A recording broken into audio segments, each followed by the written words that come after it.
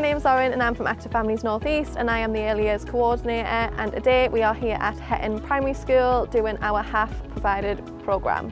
So today, part of our programme, we have been doing various different activities. Well, this week we're doing mind and body, so we're focusing on all of that. So we've got a lot of yoga in this week, we've got a lot of colouring about breathing and take deep breaths, things like that. We've also got our quiet area where if children don't want to participate, they can go and sit in the corner and just have a bit of quiet time instead of joining with all of the activities. We've got loads of different things, games, dodgeball, stuck in the mud, all that jazz to keep them nice and moving. And then obviously we have our lovely provided lunch, which is nice and healthy.